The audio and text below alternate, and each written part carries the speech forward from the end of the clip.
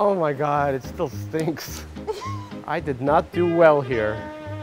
This was the gym. Even surrounded by 3,000 nerds, I still couldn't succeed athletically. That's very sad.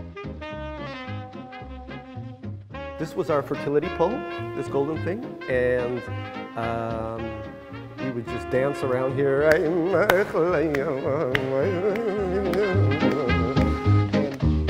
Stuyvesant High School, I think originally was like a technical school for young, sort of, I guess, not too rich New Yorkers who wanted to learn the trades. Eventually, it became known as a science and math magnet school with a ginormously foreign-born population. Look at all these immigrants. Ooh, hello.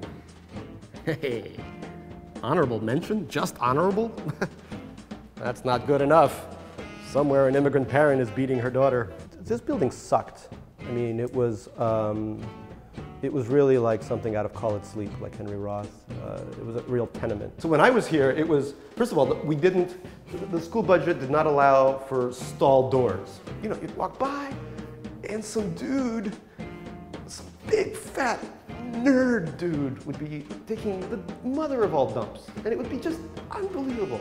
But I wouldn't have traded it for anything. And I certainly would not have traded it for the new building, which is, you know, looks like, you know, a back office for Bear Stearns. This building was also situated right next to the East Village. I can't even tell you, I mean, the East Village, of course, back then was a whole different, you know, a whole different game. Tompkins Square Park was still Tompkins Square Park. But for me, my experience as a human being in some ways begins in this little patch of land. Did I know Frank McCourt when I was here? No. This is the story of my life. I got here the year, I think, that he retired.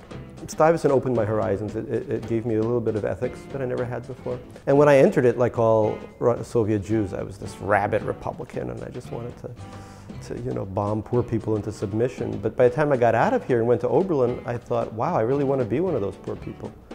And that's what happened. That's who I became.